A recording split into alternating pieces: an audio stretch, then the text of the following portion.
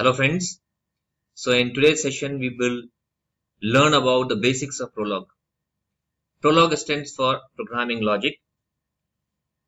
Prolog is a programming language that uses the principle of logical reasoning to answer the queries. So basically in Prolog our objective is to design a knowledge base.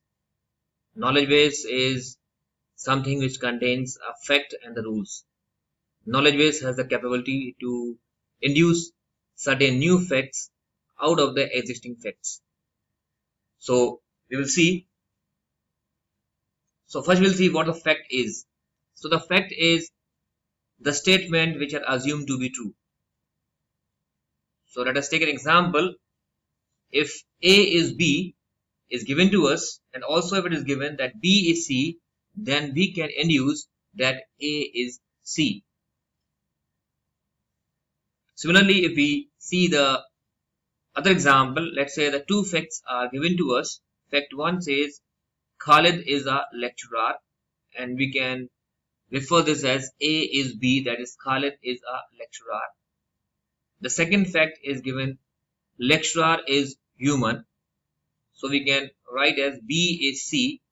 So if A is B and B is C, we can easily induce that A is C, that means Khalid is a human. So this is a small example just to get the understanding that how to induce a new facts out of the given facts. So basically if you look in the Prolog, there are three basic constructs. One is the facts. So basically the facts are used to state the things that are unconditionally true of the domain of interest. These are the statements which we assume to be a true. Rules are also used to state the information that are unconditionally true of the domain of interest. So basically when we talk of Prolog, our objective is to create a knowledge base, and knowledge base is nothing but is a collection of facts and rules. So knowledge base is just a collection of fact and rules. So when we try to make a knowledge base for an agent, we have to identify what are the facts we have to keep in the context of his intelligence and the rules. So Prolog programming is all about writing a knowledge base. So when we create a knowledge base for any agent, you can ask the queries.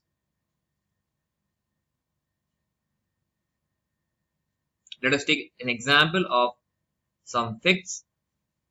Boy Ahmed, boy Majid, girl Arwa. That means we have given the fact that Ahmed is a boy, Majid is a boy, Arwa is a girl. And then we have also given fact like father Rashid Ahmed.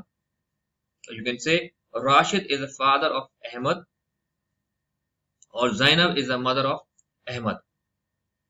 So in Prolog terminology, these Ahmed, Majid and Arwa are said to be the atoms, and boy, girl is said to be the properties, whereas father and mother are the relations.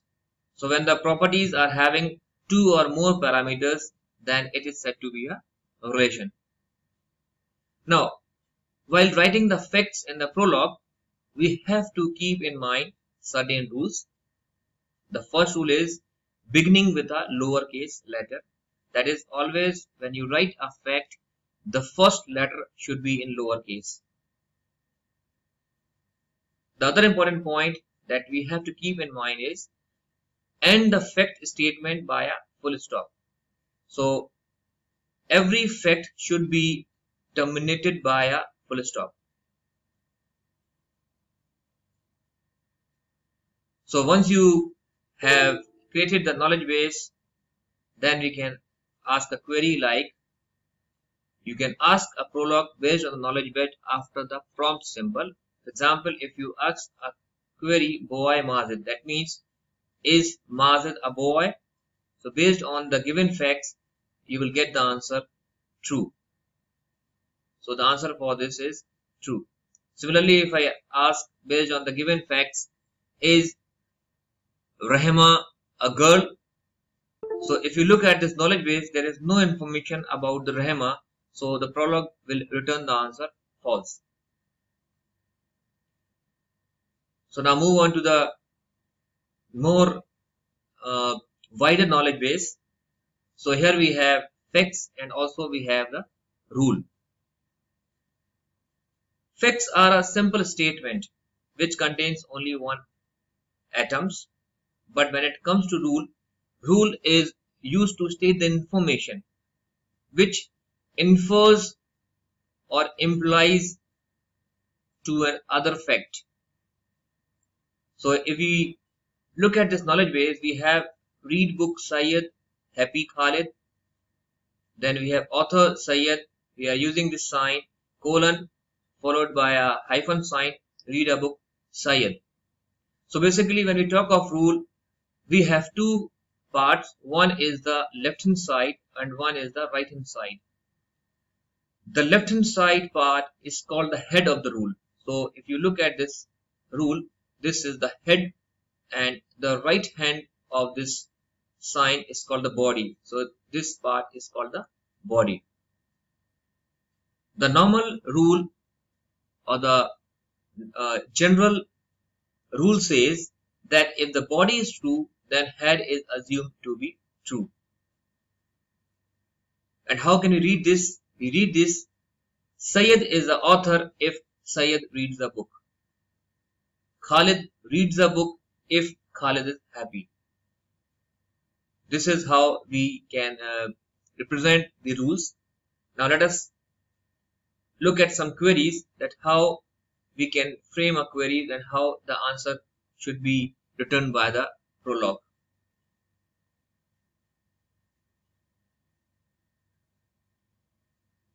The fact and rules contained in the knowledge base are called clauses. So the collection of entire information which we are creating inside a knowledge base is basically a clauses. So in the knowledge base, basically we have the facts and the rules. So all the facts and rules are collectively called as a clauses. So if we look at this knowledge base, it contains 5 clauses, out of which 2 are the facts and 3 are the rules. The another way we can say that it consists of 3 predicates. Predicate means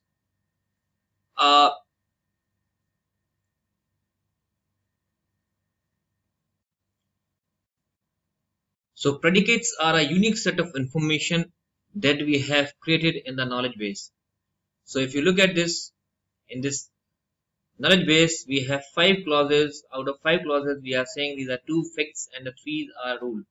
But if we say the unique information, we can see we have 3 unique facts. One is read a book, happy, and about the author. So we can also say that this knowledge base contains 3 predicates. So now we look at the query Khalid author. Means we want to ask to the Prolog that is Khalid an author. So if you look at this knowledge base, we don't have the information Khalid author. So what does it return?